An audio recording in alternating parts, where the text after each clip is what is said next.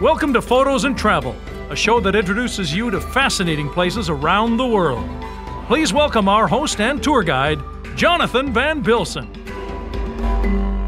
Hello, and welcome to this episode of Photos and Travel, where we bring the world to your doorstep.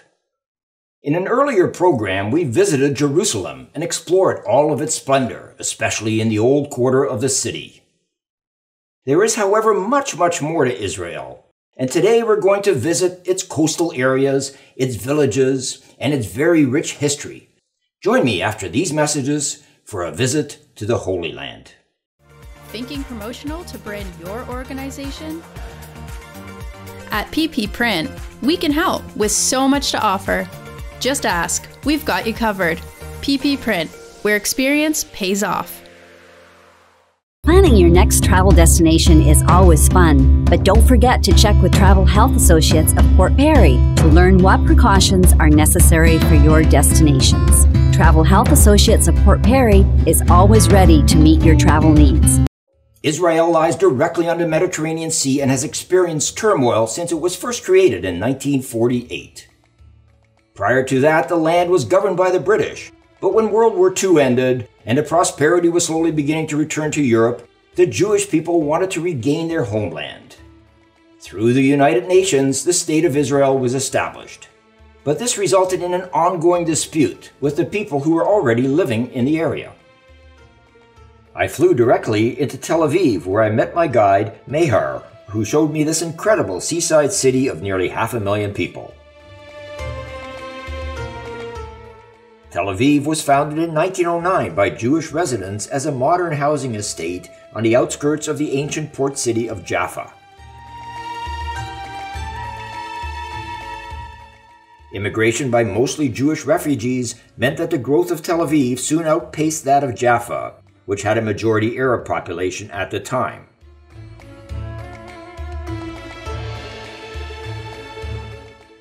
I immediately noticed how clean and organized the city was. The ancient city of Jaffa, now part of Tel Aviv, dates back to 1500 BCE and is best known for its association with the biblical stories of Jonah, Solomon, and St. Peter, whose church can be seen here. With its tall brick facade and towering bell tower, St. Peter's Church is the single largest and most distinctive building in Old Jaffa. Leaving Jaffa, I headed north along the Mediterranean, stopping at the ancient city of Caesarea. The site, along with all of Judea, was awarded by Rome to Herod the Great in 30 BCE. The pagan city underwent vast changes under Herod, who renamed it Caesarea Maritima in honor of the Roman Emperor Caesar Augustus. When Judea became a Roman province in 6 CE, Caesarea Maritima replaced Jerusalem as its civilian and military capital and became the official residence of its governor, Prefect Pontius Pilate. Archaeological excavation continues at the palace, and the Roman amphitheater is used today for concerts and performances.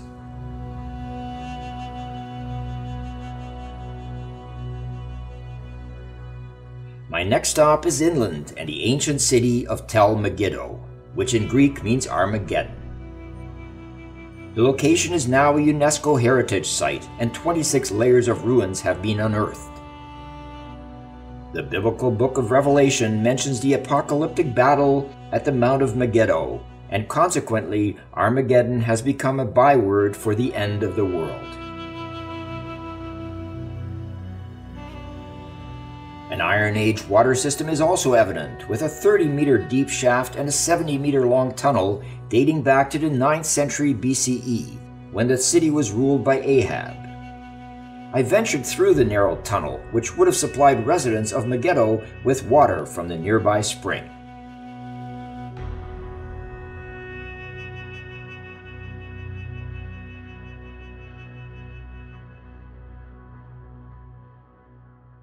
Next, I headed to the biblical city of Nazareth, the largest city in the northern district of Israel.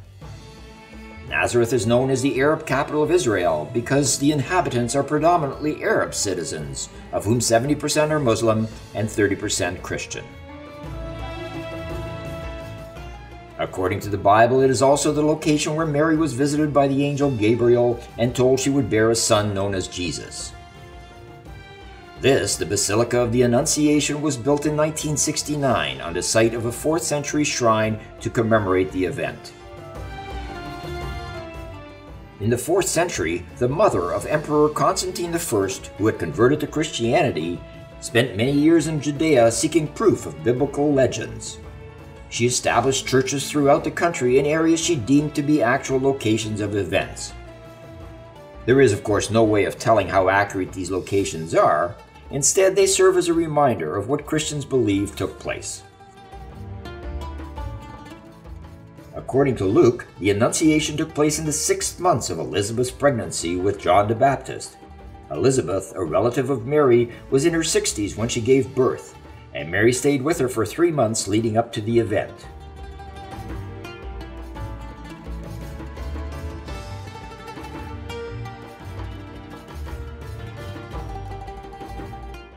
Mary was betrothed to Joseph, a neighbor, who was about 5 years older, and this building is said to be the original site of his family's house. John the Baptist was born in Ein Kerem, just outside of Jerusalem, about 150 kilometers from Nazareth, a good 3-day donkey ride for Mary when she went to visit Elizabeth.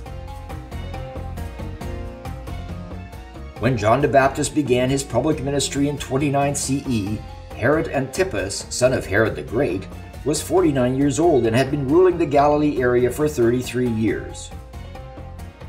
Pontius Pilate was the Roman procurator of all Judea and ruled over the small village where John the Baptist was born in 4 BC, the same year Herod the Great passed away.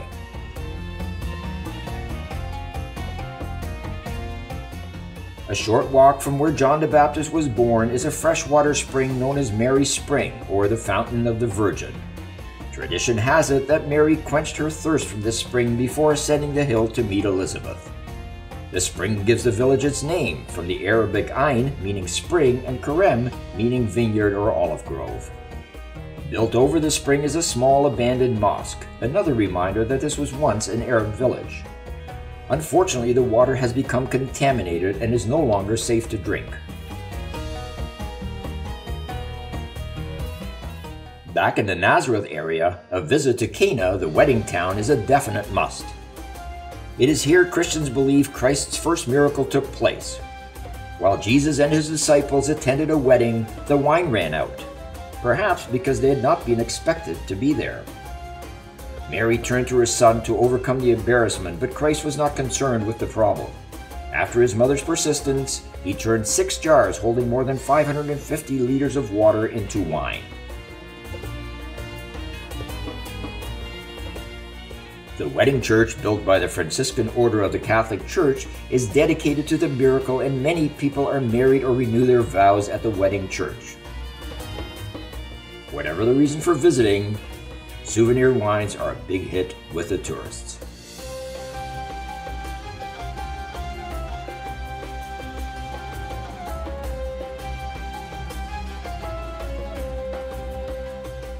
Heading northeast from Nazareth to the city of Tiberias, I stayed at the Leonardo Plaza on the shores of the picturesque Sea of Galilee. This area is an attraction for Christian pilgrims who visit Israel to see the places where, according to the New Testament, Jesus performed many miracles.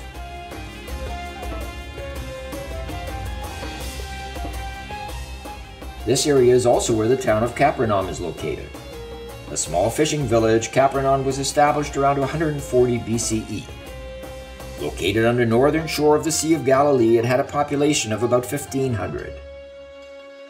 Archaeological excavations have revealed 2 ancient synagogues built one over the other, dating back to the late 4th century.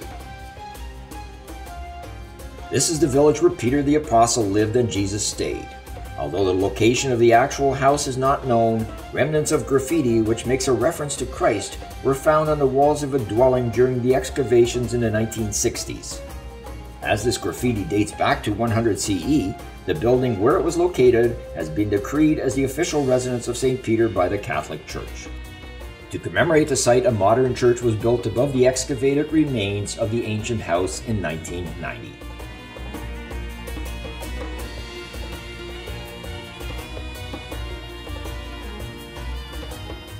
The Church of the Primacy of St. Peter is a Franciscan church located on the northwest shore of the Sea of Galilee. It commemorates and allegedly marks the spot of Jesus' reinstatement of Peter as chief among the apostles. The modern structure was built in 1933 and incorporates parts of an earlier 4th century church. Known as the Place of Coals, this name refers to an incident of Jesus' preparation of a meal for the apostles, building a charcoal fire on which to cook the fish. The Mount of Beatitudes, believed to be the setting for Jesus' famous Sermon of the Mount, is one of the most beautifully serene places in the Holy Land. The Beatitudes are 8 blessings recounted by Jesus in the Gospel of Matthew. Each is a proverb-like proclamation without narrative, such as, "Blessed are the poor in spirit, for theirs is the kingdom of heaven." The exact site of the Sermon on the Mount is unknown, but pilgrims commemorate the event at the 8-sided Church of the Beatitudes, built by the Catholic Church and maintained by the Sisters of Egypt. The Mount of Beatitudes is also understood to be the place where Jesus met his apostles after his resurrection and commissioned them to make disciples of all nations. Zaphat, located north of the Sea of Galilee, was, according to legend, founded by a son of Noah after the Great Flood. There's no evidence to support this, and the modern city dates back to the 12th century. During the 1940s, Zaphat's population consisted of about 12,000 Arabs and 1,700 Jews. During the 1990s and early 2000s, the town accepted thousands of Russians and Ethiopian Jewish immigrants, and now the population has shifted, where 90% of the residents are Jewish.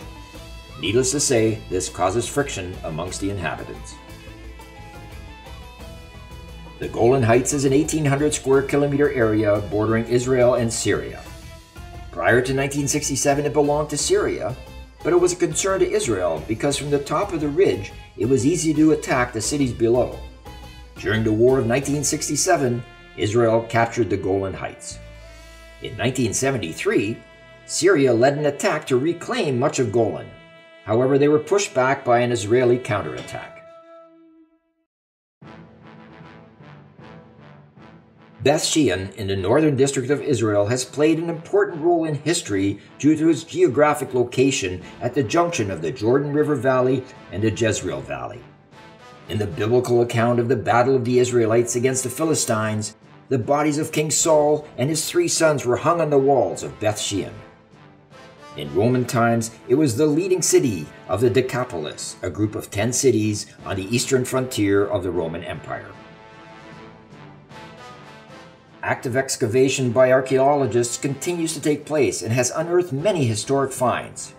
The excavations have revealed no less than 18 successive ancient towns, making Beth Shean one of the most spectacular Roman and Byzantine sites in Israel. The modern-day city lies in a valley surrounded on 3 sides by Palestine, continuing to make it a strategic locale. The state of Palestine has been recognized by the United Nations, but it's under the protection of Israel, much to the dismay of its residents. One of Christianity's most famous sites, Bethlehem, considered to be the birthplace of Christ, lies deep within its borders. After these messages, we'll trek across the border into Palestine and visit the city known as the origin of Christianity.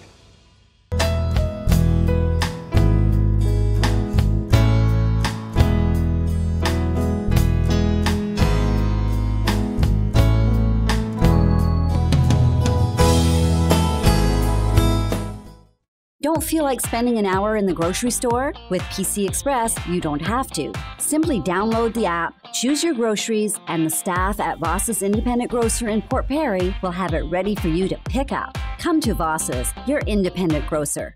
Welcome back. Before we head to Bethlehem, we should take a quick look at Jerusalem. As I mentioned earlier, we did an entire show on this city several months ago.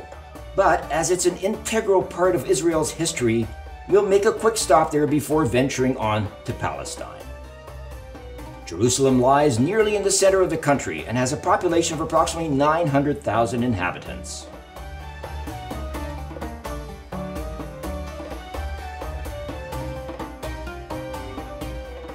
There are four main entrances to the old city of Jerusalem. The main one is the Jaffa Gate, which was built by Sultan Suleiman the Magnificent in 1538. To find your way through old Jerusalem's intricate maze of shops and outdoor markets in search of memorable souvenirs at reasonable prices is an uneasy task requiring insider knowledge. A guide certainly comes in handy.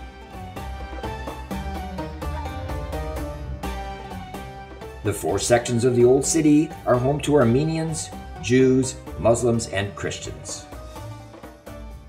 The entrance to the Muslim quarter is heavily guarded, but once inside, it's very safe to wander around the narrow streets and enjoy the shops.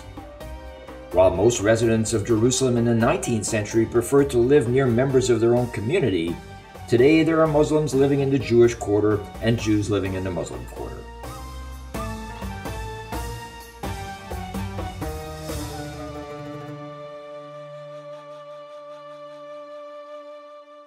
The Western Wall, or Wailing Wall, is known in Islam as the Burak Wall.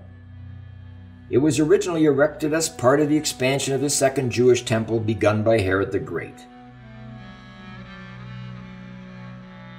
The Western Wall is considered holy due to its connection to the Temple Mount. The wall is the holiest place where Jews are permitted to pray, though the holiest site in the Jewish faith lies behind it, in the Muslim quarter under the Dome of the Rock. There is a much publicized practice of placing slips of paper containing written prayers into the crevices of the wall. Twice a year, the notes are collected and buried on Jerusalem's Mount of Olives. The area where people can pray is divided to separate men and women to conform with various elements of halakha, the collective body of Jewish religious laws derived from the Torah. Halakha is based on the biblical commandments.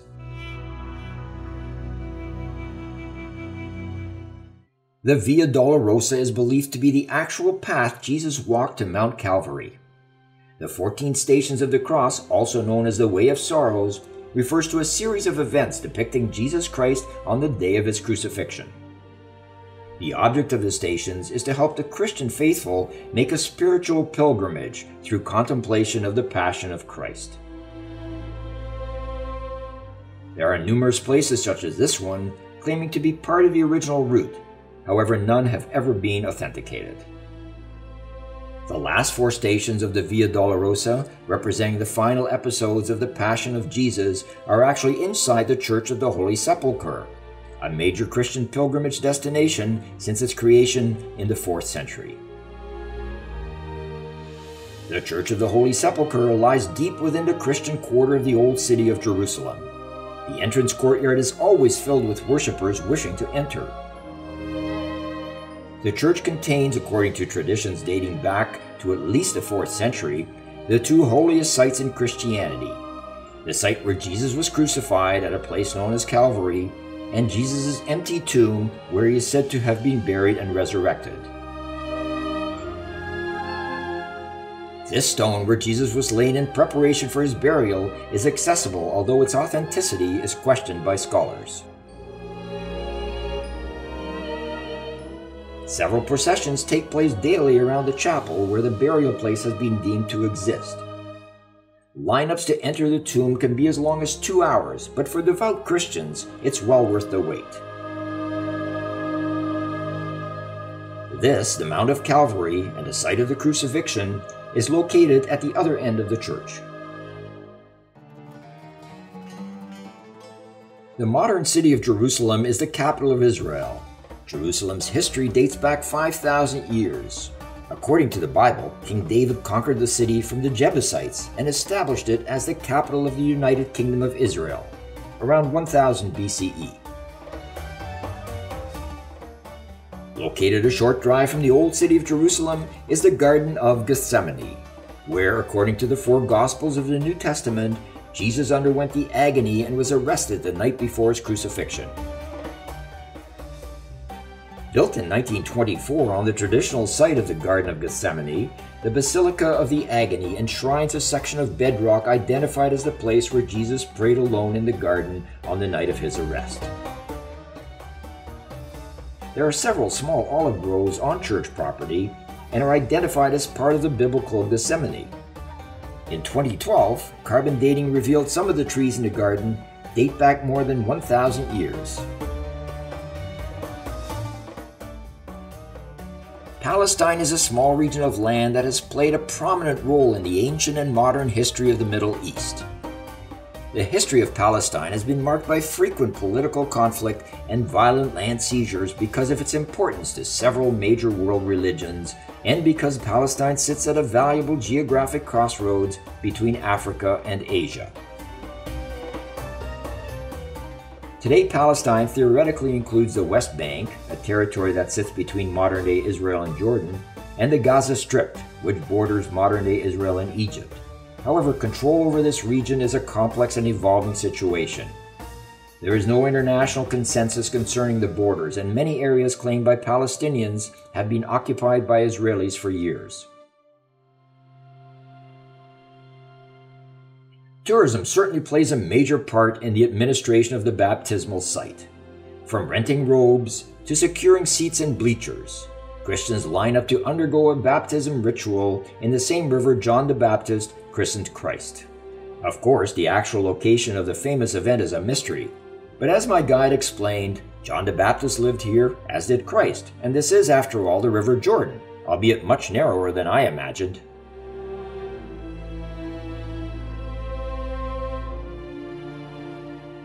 Jordan claims ownership of the baptismal site, but you can see here tourism in Israel certainly dominates the sparse Jordanian platform across the river. Israel has about 750,000 tourists who visit this site annually, compared with Jordan's 250,000.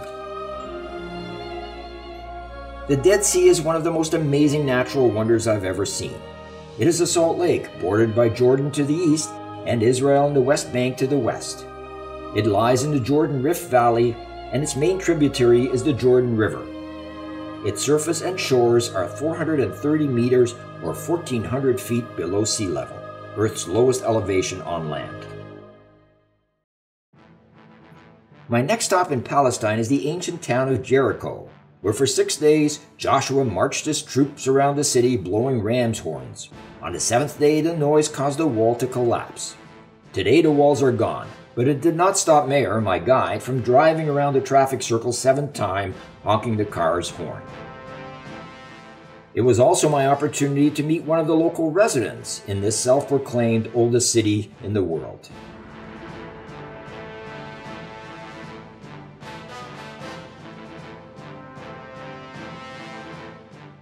Currently, the area around Jericho is the center of much controversy as excavations have discovered 20 different civilizations dating back 11,000 years.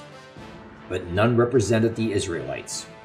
It is for this reason many Christian tour groups are now avoiding the city. The Christian Gospels state that Jesus passed through Jericho and healed blind beggars and inspired a local tax collector to repent of his dishonest practices. One of the most historic locations on Earth is Qumran and the caves where the Dead Sea Scrolls were discovered. The scrolls are ancient Jewish religious manuscripts that were found in the Qumran caves by a young shepherd who found a clay pot after throwing pebbles into one of the caves.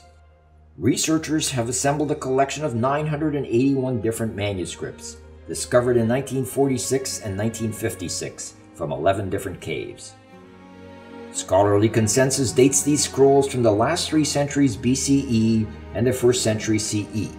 The texts have historical, religious, and linguistic significance because they include the second oldest known surviving manuscripts of works later included in the Hebrew Bible. The mountain where the fortress of Masada sits is accessible by cable car. There's also a path, but I left that for the younger generation. Herod the Great built 2 palaces for himself on the mountain and fortified Masada between 37 and 31 BCE. According to Titus Josephus, a 1st century historian, the siege of Masada by Roman troops from 73 to 74 CE at the end of the First Jewish-Roman War ended in the mass suicide of 960 Zachari rebels who were hiding there. Josephus was born in Jerusalem and defected to the Roman side when things were going badly for the Jews. His Jewish Wars manuscripts were flowery, although questionably accurate. Some say he never set foot in Masada.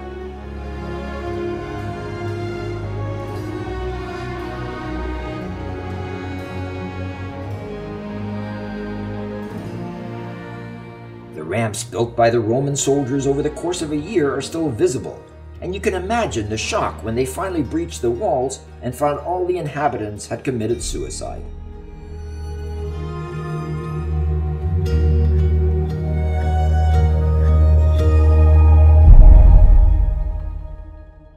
My last stop in this visit to Israel is the little town of Bethlehem. Although with 30,000 people, it's not so little.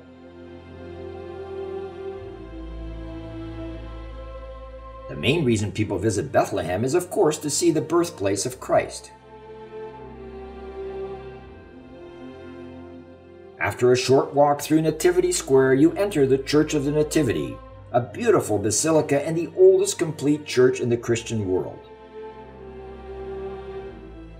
It was built by the Emperor Justinian in the 6th century and replaced the original church of Constantine the Great, built over the cave venerated as Christ's birthplace and dedicated in AD 339. For many centuries, houses would have caves underneath where livestock and supplies were stored. When Joseph and Mary arrived in Bethlehem, there was little hotel space available because of the census that was taking place. They were offered shelter in one of the caves beneath the houses. Access is very difficult as the architects of the church wanted to deter looters and vandals.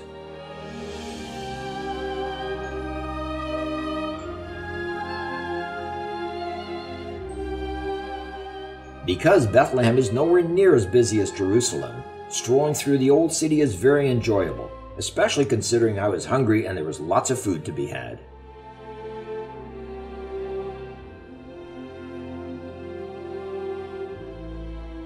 I'm really glad I chose Bethlehem for my final stop in Israel, as it certainly has a historic element second to none.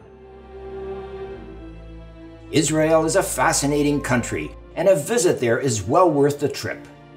Both the recent history and the ancient past are filled with amazing facts, many of them pertaining to the major religions of the world. Visiting Israel is an adventure and an opportunity to discover the history of the Muslim, Christian, and Jewish faiths. For Photos and Travel, I'm Jonathan van Bilsen. It's been my pleasure to be your tour guide today, and I look forward to seeing you next time. If you like this program, please click the subscribe button and you'll never miss an episode.